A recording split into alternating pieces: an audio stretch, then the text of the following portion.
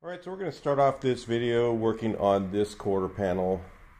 A lot of people think, it's easier to replace these quarter panels, and I'm going to tell you right now, these quarter panels right here are really difficult to replace.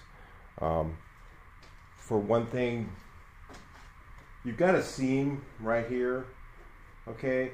You have, most of the new ones don't come with this little the hood rubber. This is all one piece all the way down, all the way to the front. Most of them are generic. They fit multiple model years. They're made by a crappy manufacturer that they don't fit very good.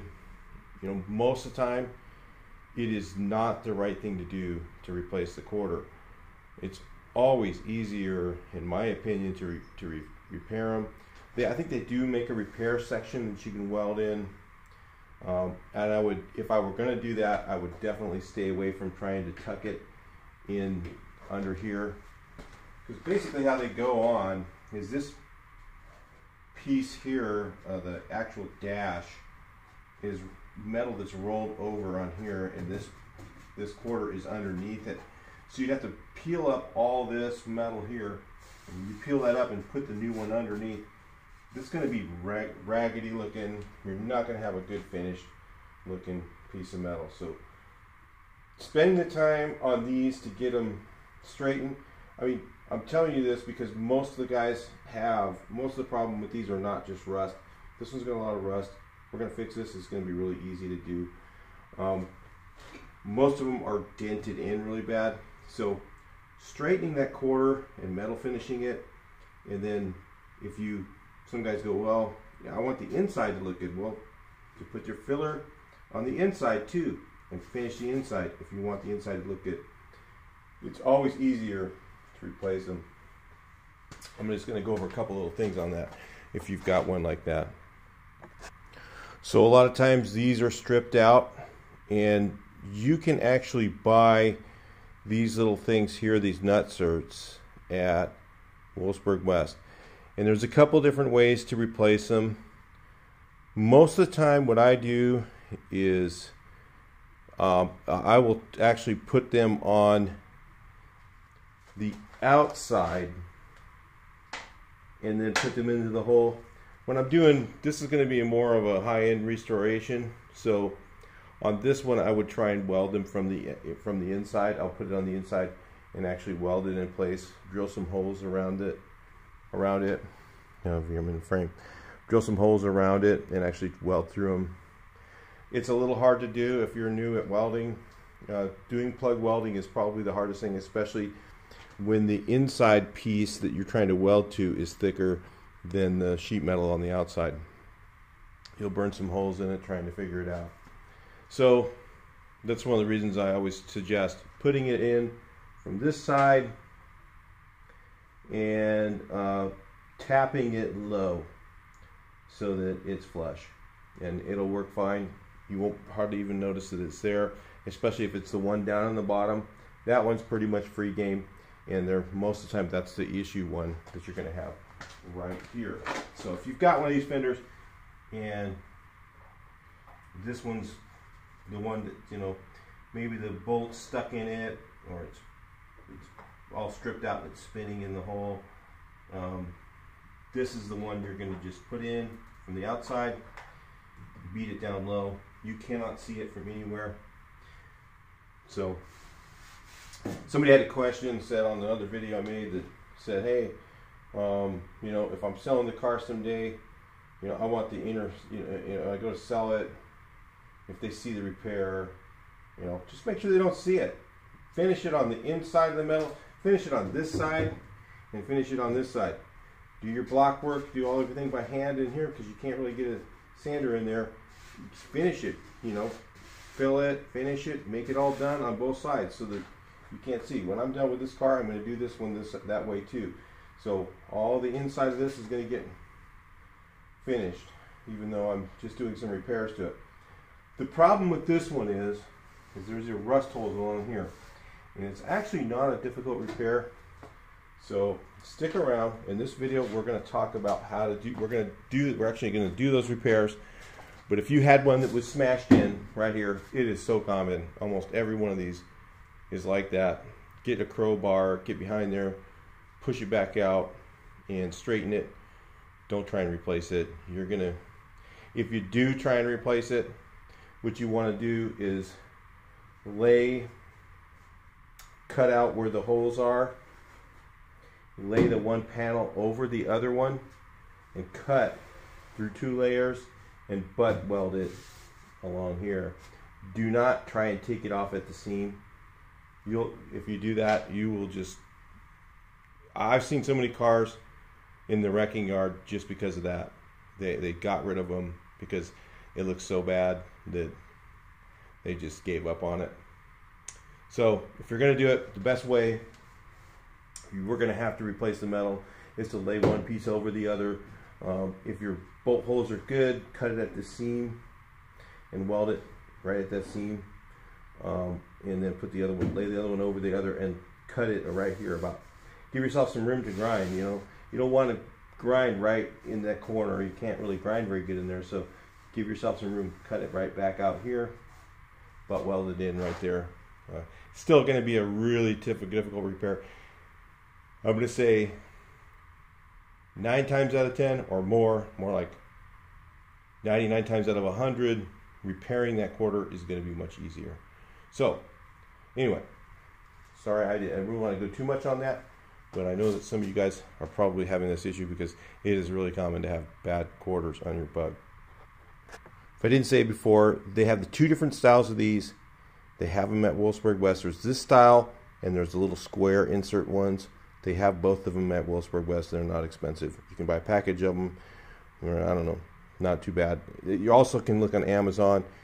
I think this is called, I looked in Welding nutcert. I think that's what they're called. I'm not sure. Look up Welding nutcerts, and you'll start to find stuff, and there'll be a specific word you can search for, and you can find them on Amazon, eBay, a lot of places they sell these. So they're not expensive. First thing we got to do is clean the metal around these patches where we're going to make patches, because there's actually OSPO on here. You can see it's all black. So I'm going to clean off the metal, because you know, if you're watching the whole video series, it's going to be repetitive, but some of you guys are just picking this up now, or maybe you're looking for this specific repair. So I'm going to clean up the metal around these. I think I'll do that off camera real quick, and I'll bring you right back in. I'm just going to clean up around them with a grinder. So the next thing I'm going to do is I'm going to take some sheet metal, and I'm going to make sections, little patch sections. It doesn't matter how they're shaped or anything like that. We're going to make patch sections that go over those holes where this is. So I'm going to make a patch that size. I'll show you in a second. So we've got here a metal patch that I made for this one. Okay, I'm going to have to cut the corner off of it a little bit. Let me just, because I don't want to get into that bolt right there. I want to stay away from that if I can. So, I'll say most of the damage, trying to figure out where I want to do this, because there's a big pit right here. So I want to fix that. Let me just lop the corner off of this and let's look at it. I like stuff to be pretty angular so that I can make it easy to fix, easy to make. So I'm just going to take this patch right here, just as it is, and I'm going to weld it. I'm just going to put a spot weld here and here just to hold it in place. The whole theory of what I'm going to do is I'm going to spot weld this on there. I'm going to shape it, just kind of beat it on it and make it so it's down flat. I'm going to spot weld it in place, then I'm going to cut through both layers and then butt weld this in, and I'll replace this piece of metal with this one. It's really a simple process. It's really pretty easy to do. I think most people can do it. So I've just made my patch. It's not even formed to the same thing. So anyway, I'll go ahead and start with this one, and I'm going to do all these ones all exactly the same way. In fact, I'm going to do the same thing up here with these. I'm going to remove these turn signal holes, or these, not turn signal, antenna holes. So I'm going to straighten this metal out pretty well first with a hammer and dolly, and then I'm just going to put square pieces over it, cut them into butting, and then we'll go from there. I call it a cut into butt. That's whatever you want to call it. That's fine. That's what I call it. Cut into butt. That's what we're going to do. I'm going to go ahead and lay one on there and weld it, and we'll take a look at it in a second. Alright, so patched in there. So I've just got that one held on. Got hooked on that stupid line right there. Let me get a hammer real quick. Hopefully I've got it on there good enough. I barely tacked it on, so don't be surprised if it falls off. What I'm going to do, I'm going to form it to the general shape. It doesn't need to be perfect. Grind that thing off a little bit.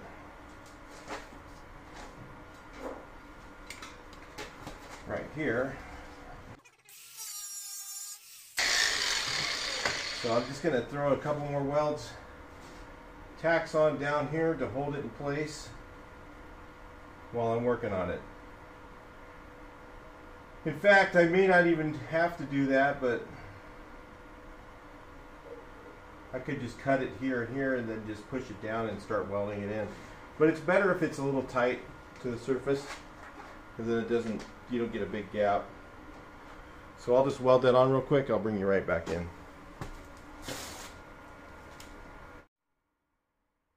Alright, so I went with one more tack and got that in place. So now we're ready to start cutting this into a butt. So what I'm going to do, a couple different ways you can do it. You can use a cutoff wheel, you can use a saw, little air saw or whatever. I don't mind the cutoff wheel because my welder will fill in that gap no problem with that little Harbor Freight welder. You know, some of you guys with a 220 welder, you might want to use a little saw because you're going to have to do really tight little tacks. This Harbor Freight titanium welder doesn't warp the metal quite as bad as some of the other 220 ones. It still does warp it on certain surfaces. On this corner, I'm pretty sure I could butt weld this whole thing in. You know, I'll tack it in first, and I could probably just butt weld almost the whole thing in 1 inch at a time. Probably not warp it. So.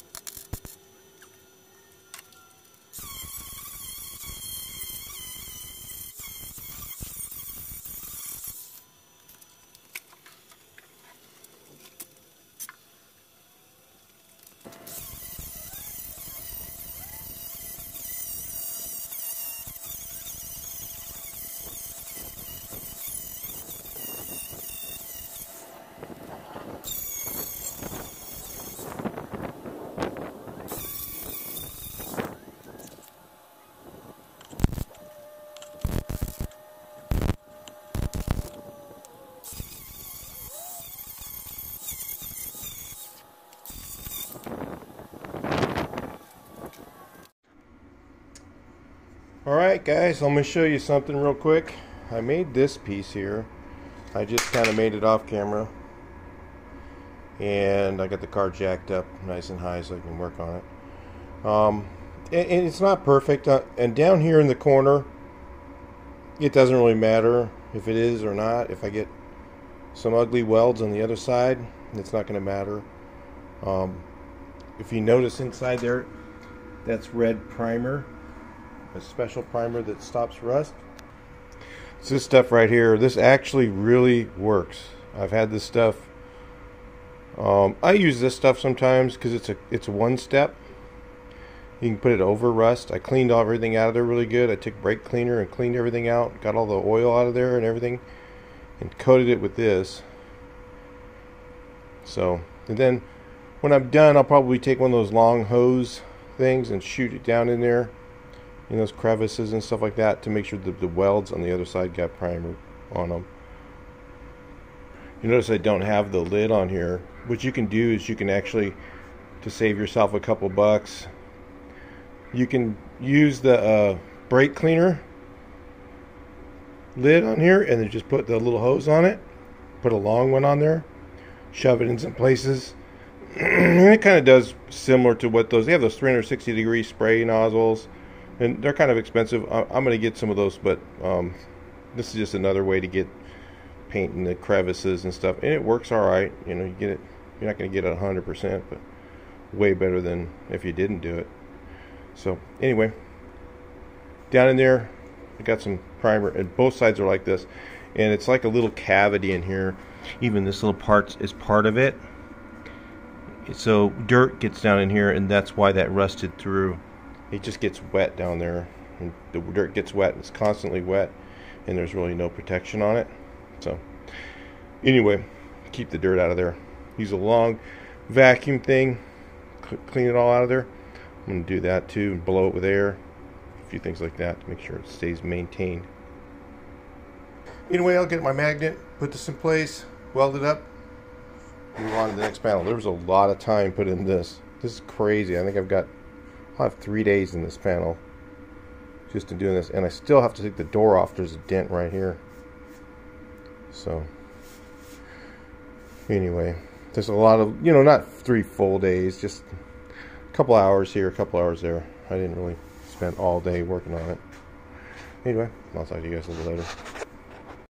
I was just going to say, somebody seemed to think that when I weld, I don't burn holes. I need to paint the backside of this real quick. Let's do that. I actually burn holes a lot, and I don't want to mislead anyone on that. You're going to burn some holes if you're getting penetration. If you're really trying to get good penetration on your welds. But the thing that I will tell you is, if you really watch me in high speed, you'll watch my finger. It looks like I'm going like this. I had the videos up to like 12 times usually. So I'm going like this. So I'm going zzz, zzz, zzz. I'm just constantly stopping, letting the weld cool for a second, and then re-triggering. So if you're trying to do this and you're thinking, man, I just do a continuous weld all the way across, and no, I'm not. I'm doing stitches all the time, just constantly hitting the button, letting it cool for a second, and then hitting the button again. And if you watch in high speed, you'll see my finger going like this, just because I'm just constantly, the whole way through, I'm just on the trigger, off the trigger. And what that does is that letting it cool just for a second lets the weld cool enough to where you're not getting it hotter and hotter and hotter and then burning through.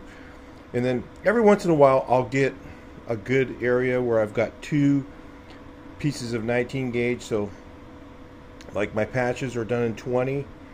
So because they don't make 19, all right, that's 1 millimeter thick. Where I'm using original metal, if I'm using a piece of original panel and I'm patching with that, then a lot of times I'll be able to run a longer bead. So I'll run like, I'll be watching for it to melt. If I see it start to melt through, I'll let off the trigger, let it cool for a second, and come back into it with another thing. So when you're doing butt welding, you're constantly on and off the trigger to try and let it cool enough to be able to continue your welding. You know, the right way, quote unquote, right way to do it is to stitch once, cool the weld, go to another area, and then stitch again. The reason I don't normally do that is partly because of this welder. This welder, plus I don't really have the patience for it, okay? But with my other welder, I've done it. And what I had to do with that one, and with that one it was no big thing, because as soon as I left the trigger, the gas stops. On this one, I left the trigger and the gas keeps going for like 5 seconds or so. So I waste a ton of gas doing it, trying to stitch just like one little tiny spot weld and do another one. So I would weld, the right way to do it would be like weld here, weld here, weld here, weld here, cool it, go in a circle, you know, here, here, here, here, here, and just work your way around, you know. But again, I don't do that because the welder continues to blow gas out. And the thing that's weird is that blowing that gas out of there actually cools it a little bit, so I'm able to go further without having to cool it and stop and not warp as much. It's basically the Harbor Freight titanium welder. It's just the way it works. When I'm using my 221, it gets hotter too. The 220 welder does, the titanium. This is the 140. They also have the whatever it is, the 220 welder. But, and if you look here, this is the size extension cord I got.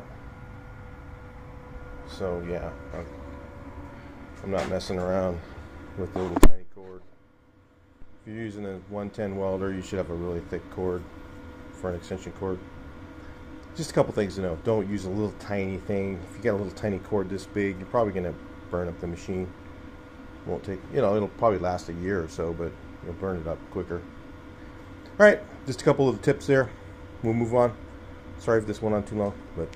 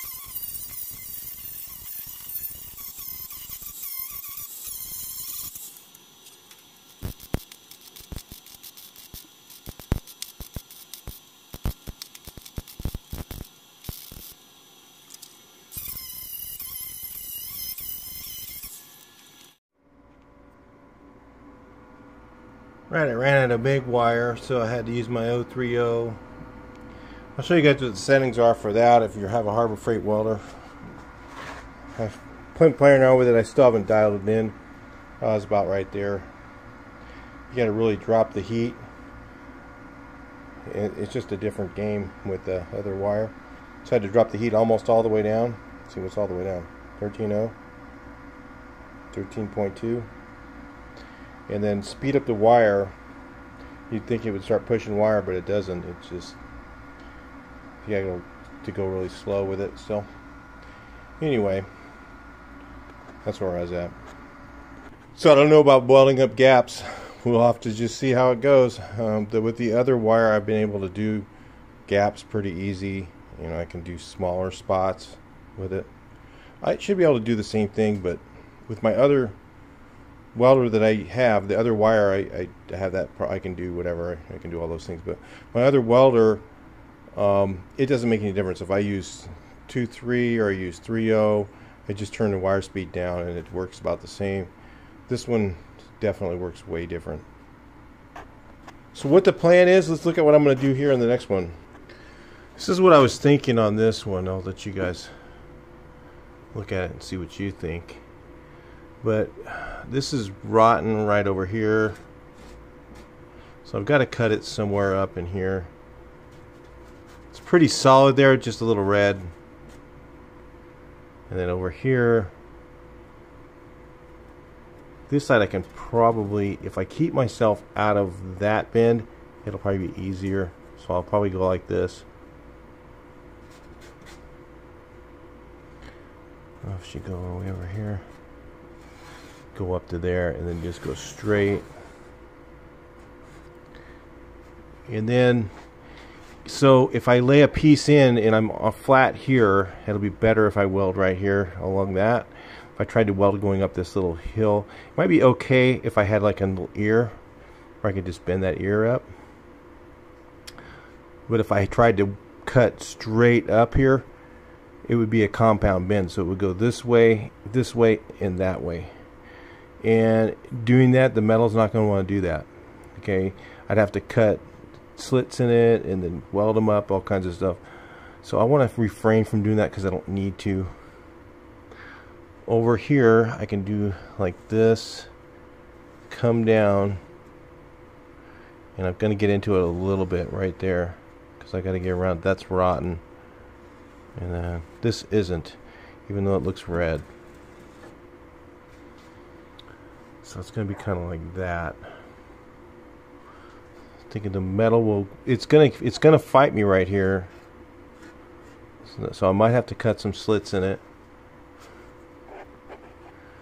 I'll get you guys up a little closer. You can see, because it's going this way. Right here, it just kind of really goes this way, and then it goes up, and then it bends back a little bit on each side.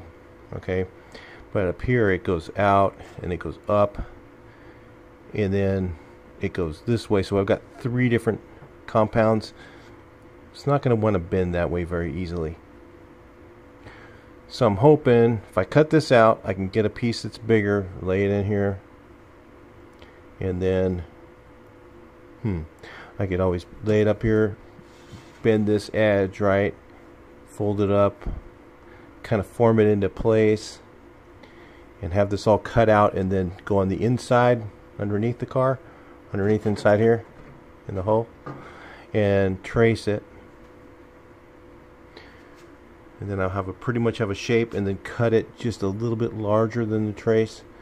So I always leave this line there when I do something like that. I'll leave, when on the inside the other piece, I'll leave the line there, and I'll cut outside of it just barely, and then bring it in slowly, that sort of thing.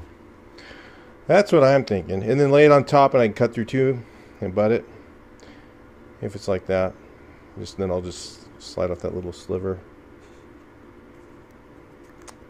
We shall see. It's not going to be that hard. It looks bad. It looks hard. It's not. So, and then this hole, if you look here, lines up, almost lines up perfectly with this hole here, because the cable goes through here and comes out here, and then goes down in that little hole. If I got all that in the video, if you guys were in frame, through here, out here, and into there. So all I got to do is say move it to the left just a little bit. It'll be in the right place. Let's kind of guesstimate that. Nobody will know except for you guys.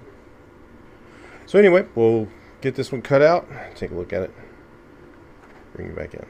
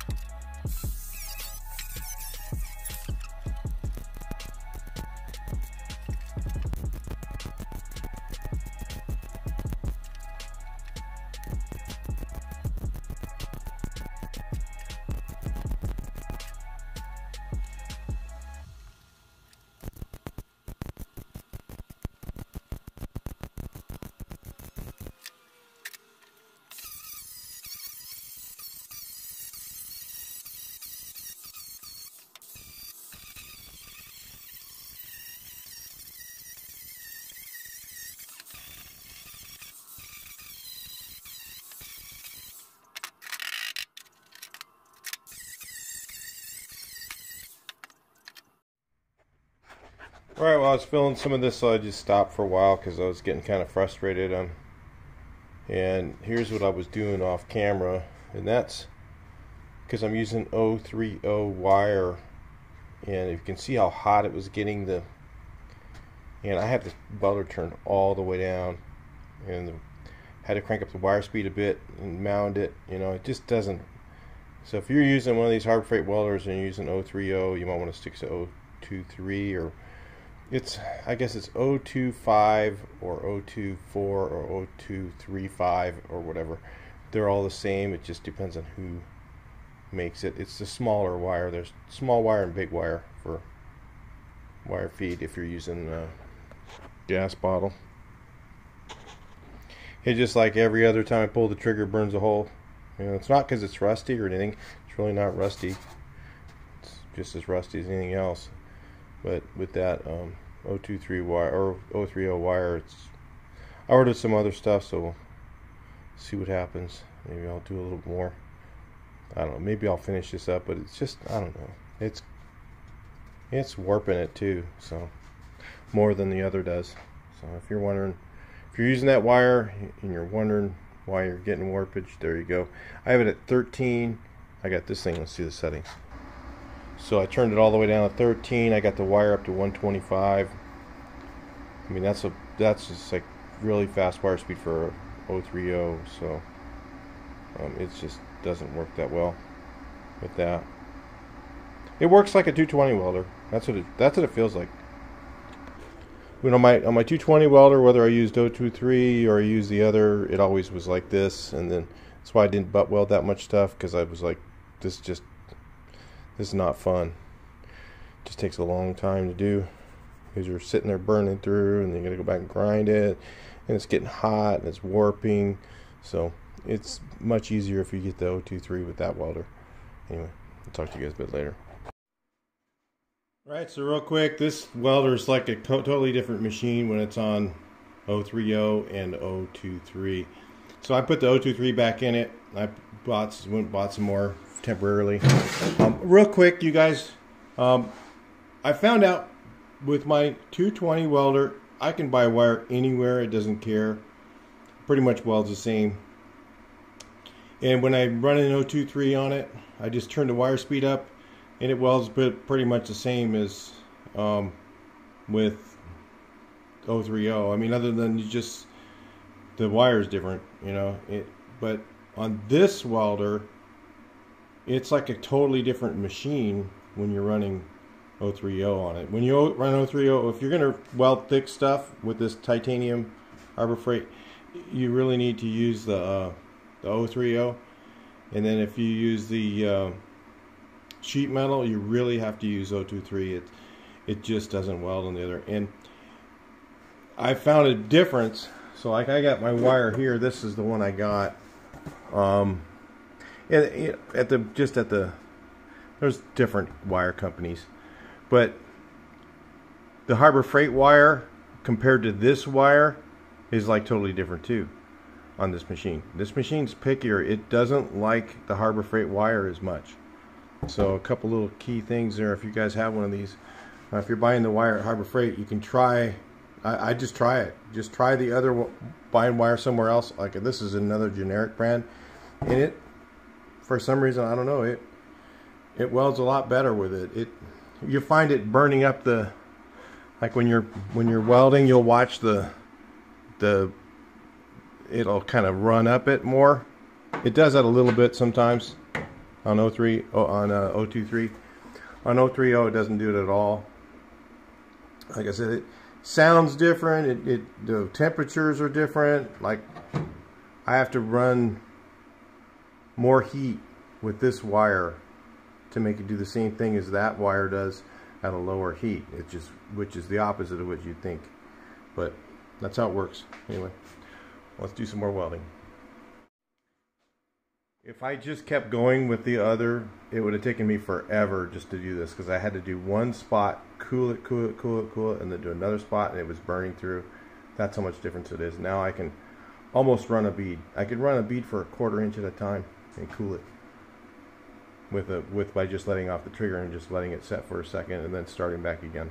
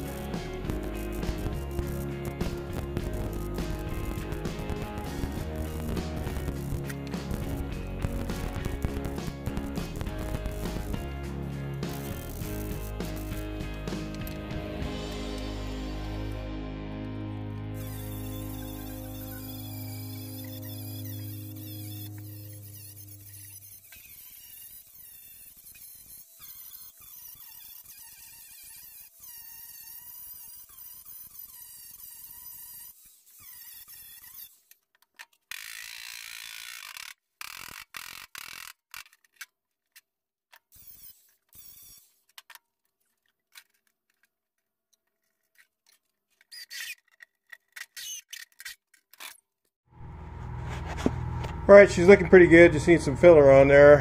And I need to grind it from underneath, so I got to pull out the steering column.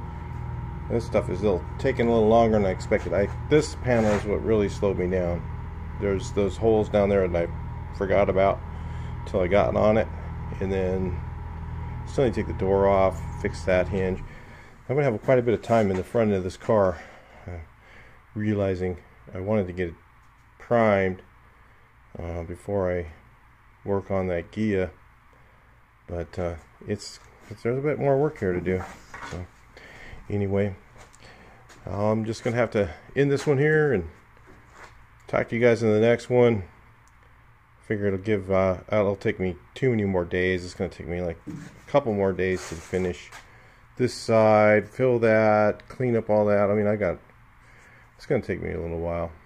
And I got to fix up here, the top of this, take the mirror out so I can prime all that. I need to get all that done before I can really start on that Gia or paint it. Because I got to pull it in here and do it, sand it and everything.